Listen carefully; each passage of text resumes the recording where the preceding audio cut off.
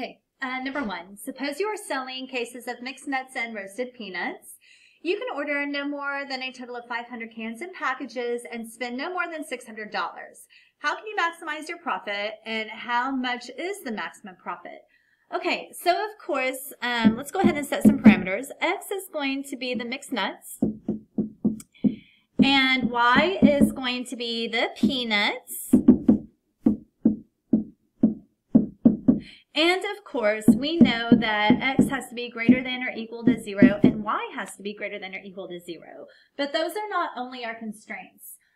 First of all, we have a constraint of 500 for cans and packages. So if I buy cases of mixed nuts, remember there's 12 cans per case, so that's going to be 12X plus 20Y.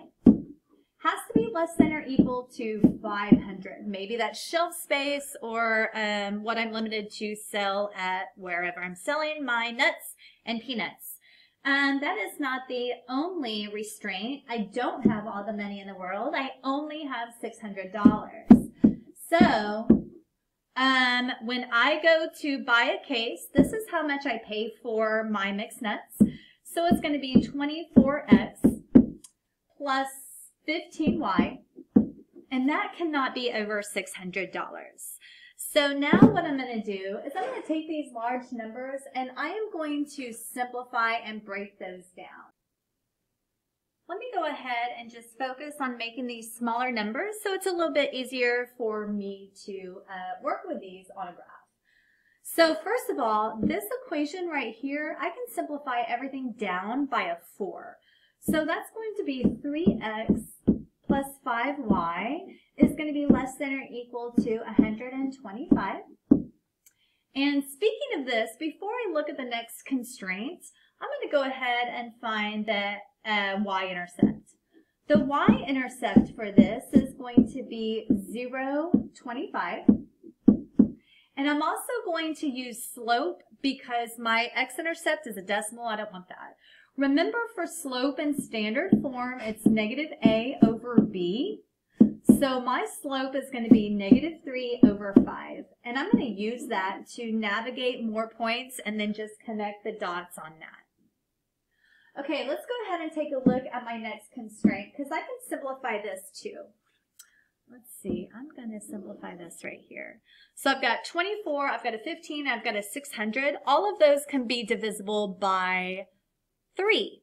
So this is going to be 8x plus 5y, and that's going to be less than or equal to 200.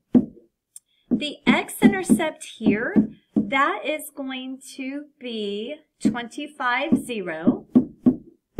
And the y-intercept is also a whole number. So for this one, I don't have to worry about finding slope because my x-intercept and my y-intercept are both whole numbers. Okay, so now what we're going to do is we are going to take this stuff and we're going to graph it. So remember, this right here, the y and the x being greater than or equal to 0, that's telling me the first quadrant. I am also going to graph this using the intercepts, and I am also going to graph the other one using the y-intercept and then using slope to find other points on the line. So let's go ahead and take a look at what I've done here. So here's my grid, and what I've done is I've y-axis, and here is where I've plotted that first equation. Remember that first equation, I had whole numbers for the x and y intercepts. Notice over here at the top, this is my 40. And down here is my 25. And that was the first equation. Remember that first equation was less than or equal to 600 and we reduced that down. The second equation is over here, and this is where I had to use my slope. So remember my y-intercept was a 25 right here. And remember I had to go down 3 and over 5 to find other points for my line. And notice the indication for the shading, I would shade down.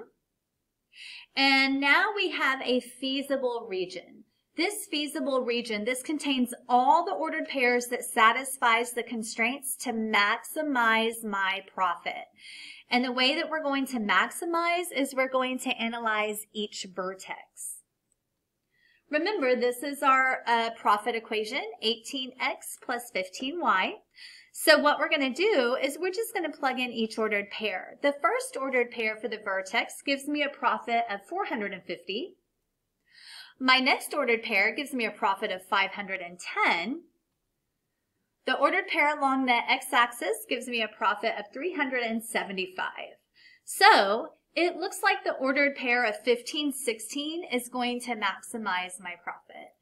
And remember, the 15 and the 16 represent cases of mixed nuts and cases of roasted peanuts. So to answer the question in the beginning, where it was wanting to know how I was going to maximize my profit, remember that is just going to be how can I maximize my profit and how much is the profit.